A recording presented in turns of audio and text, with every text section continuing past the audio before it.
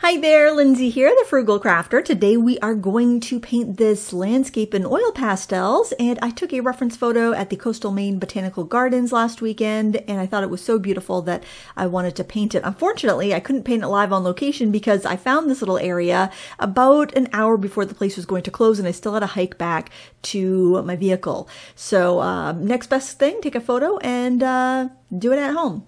If you would like a real-time version of this lesson, you can find it up now in Critique Club over in my Teachable School. I will have a link in the video description. Critique Club is a membership group. It's $5 a month and you get access to over 100 real-time, more advanced tutorials than what I post on YouTube, as well as feedback from me. You can post your art and get some feedback from me, your original artwork or artwork done from the lessons that are included in the membership. So if you're curious about that, you can learn more below. I'm starting off by putting in the sky and the water, and I'm using a variety of colors from kind of like a grayed tealish blue to a periwinkle blue to a kind of an aqua color. I'm trying to get the beautiful tones that I see in this landscape.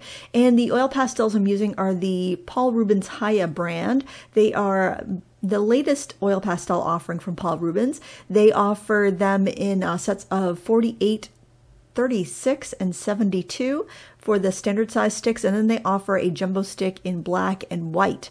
So if that's something that you've been interested in, go check them out. It's kind of nice to have that 72 set. I originally tried their set of 48, and I thought that was really, really wonderful. Or 24. Was it 24 or 48? I think it was 24. Maybe. I'm not sure. But anyways, now they have 72 and they're very similar to the Sennelier oil pastels. They blend really well. They're lipstick soft, so they can be a bit greasy if you're not using a really textured paper. And I'm using the sanded 400 grit UArt paper, which is working really well with these. But even towards the end, I did start to fill in the tooth a bit and struggled with getting those darker darks on there. So my recommendation with this particular product is actually to use them as your final layers. So I would have a harder pastel to use as your bottom layer, maybe the original Paul Rubens, or kind of like any standard oil pastel that's like not so greasy.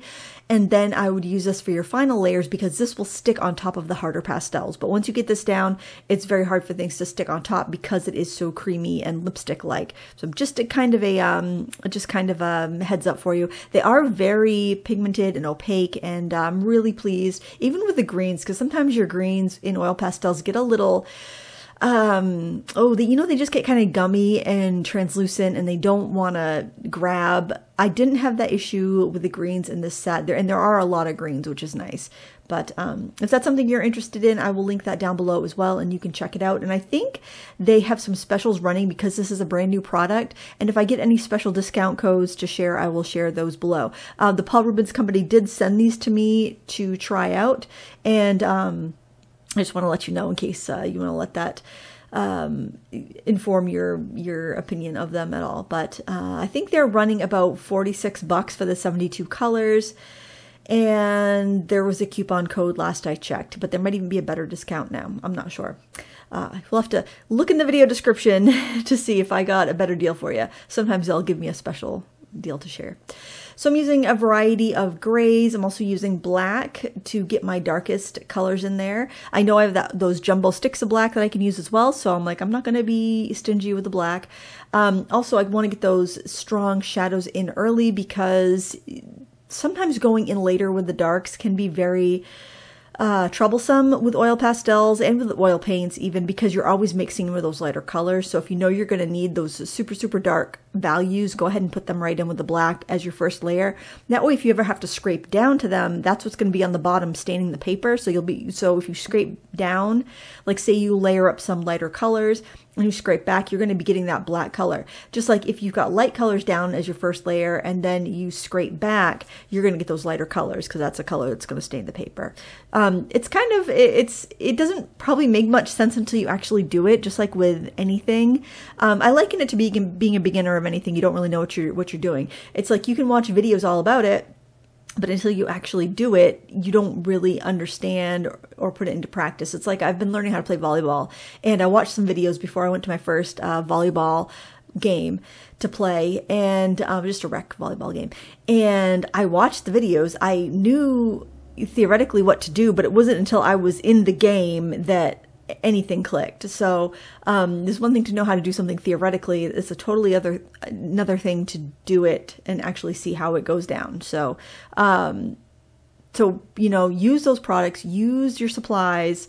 That's the only way you're going to learn. Don't wait until I need to know everything before I do it because I don't want to waste it. You're not going to learn it until you actually do it. Now, one indispensable tool, I think, for oil pastels, especially if you're a landscape painter, is to have a palette knife, especially these small ones.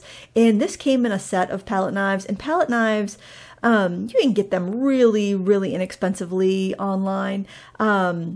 I have some expensive palette knives and some cheap ones. I generally don't notice that much of a difference. I have snapped some palette knives, which would be the cheapest of the cheap, but you know, I don't know. It's really hard to say without picking them up, but for something like use like this, I really don't think you're going to break them. It seems like whenever I've broken a palette knife, I've been using them incorrectly, like using them to pry something out of something else, when it's like, yeah, that's not how you should be using your palette knives.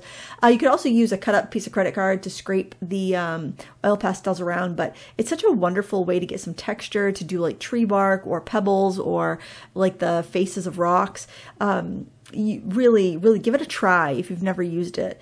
Oil pastels, there's a bunch of different techniques you can do with oil pastels. I did a video a couple months ago of like my top, I think it was like my top 12 oil pastel techniques, or maybe it was even more. I don't know, but I put my favorite techniques in there. So if you've never used it before, it just gives you a lot of different options on how you can use your oil pastels. It doesn't have to be this brand. It can be any brand. But I'll link that video down below so you can check that out if that's something that you're interested in.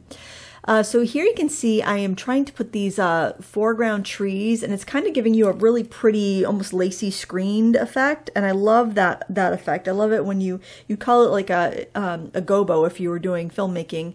That's a term I actually learned in college, but it's really good in art too. It's like when you have this thing in your foreground and it's like framing the scene and it's adding this detail. It's like almost like a lace curtain that you're putting down. And I love that effect, but I was struggling having the black oil pastel stand out against the sky, and whenever I'd scrape back, I would just get sky color. So I did struggle with that a bit. If I had been using black paper, I might have been able to scrape back to the black paper, but I was using just that cream colored UArt sanded paper. And by the way, if you want something cheap to practice with, I don't know how cheap it is, but it'd be cheaper, you could just use sandpaper from the hardware store. It wouldn't be acid free. It would be, you know, whatever sandpaper is. I don't know. I don't know what sandpaper is made of. It's like, I don't know. I have no clue. Sand on paper. I don't know what the surface is like, but I mean, know what the surface, you know what I mean? I don't know if it's going to like crumble apart in 5 years or what, but you could definitely practice on that, because the UArt paper is pricey. I do like it a lot. Some artists have speculated whether the UArt paper is actually archival. It says that it is. I don't know. I like it. My only problem with the UArt paper is that if I don't tape it down and once I untape it, is that it wants to curl. So that's kind of a bummer, but you know, if you mat it and frame it, it's going to be flat, but it's just kind of, it just kind of is a pain. The other thing I like about the UArt paper is that it comes with the glassine, so you don't have to go find extra glassine to wrap your work in, because what I do when my painting is done is I wrap it in glassine and I store it in a big portfolio until I'm ready to frame it. So I like that it comes with the glassine. I don't have to hunt that down or buy it separately. So, I mean, that's part of what you pay for, I guess, but it is not cheap. And, you know, you could always wait for a sale. So and when you do find it on sale, grab it. I also like pastel matte, but for whatever reason, I think I just like the grit of the sanded paper a little bit more. The UArt pastel matte is more smooth.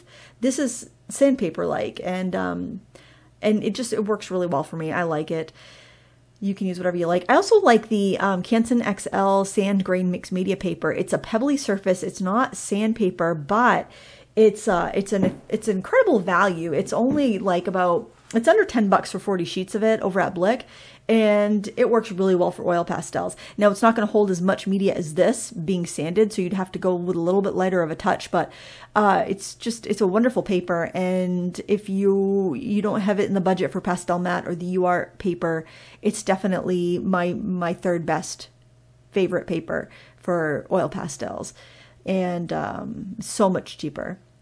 if I know I'm going to need to put a lot of layers on it, or if I know I'm working with, like with this, I just wanted to use these new pastels, these new Haya pastels, and I just knew if I didn't have a harder pastel and I just used these lipsticky like pastels, that it would be too, I would have filled up the tooth way too quick. So that's why I did this. Now I let it sit overnight and I came back to it and I'm like, you know, I just wish I could get a little bit darker in some of the areas. Actually at this point, I'm still working on it, on day one. I'm going in with a palette knife, picking up some color, just kind of applying the thick foliage in the foreground with a palette knife and with some pastels, just trying to get it to stick. One thing I've noticed that is that if you're having trouble getting your layers to stick, one thing you can do is just leave it be for a couple hours, let that pastel kind of dry out a bit, and then it will be easier to layer some more on top. Also, of course, using a palette knife to actually scoop some pastel off the stick and lay it down does help, because then you can kind of almost like paste it on there like you're icing a cake. That works out really well. You can also put down a big smear of the pastel and then scrape into it. The sgraffito effect, that's good for like grasses like I did right in front of that rock. But I did find that I was having a hard time getting the darker values that I wanted, especially in the tree branches that are kind of framing the scene. And I was debating whether or not I wanted to add an oil-based paint pen to it. So I did let it sit overnight before I did that, and we'll get to that clip in a moment. But at this point, I'm still just trying to get enough pastel down to get the values that I'm after. And I feel like I'm kind of overworking it here, to be honest.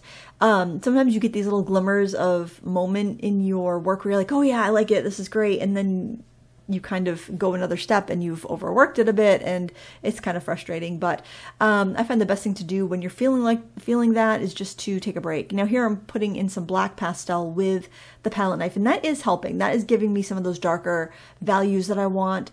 You can see in the reference photo, there's just these kind of like chunks of shadow in the tree trunks, and these dappled shadows on the ground that I'm trying to get.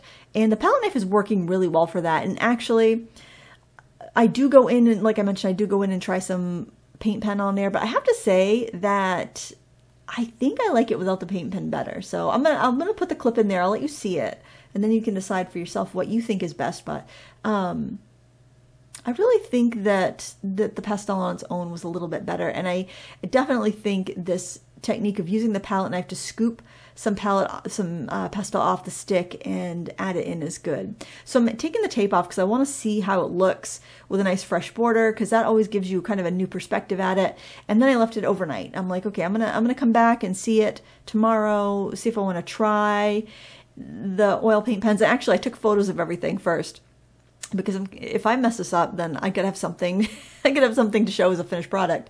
But then after I took the photos, I'm like, you know, I'm going to try this with the paint pens. Now, the paint pens did help me carve out a little bit more of that darker value and that detail.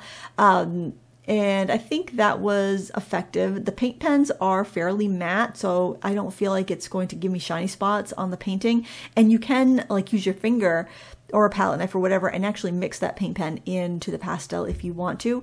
But you do run a risk by doing this of some cracking, because the paint pen's going to dry. The oil pastel is never going to dry. So there could be a little bit of cracking issue.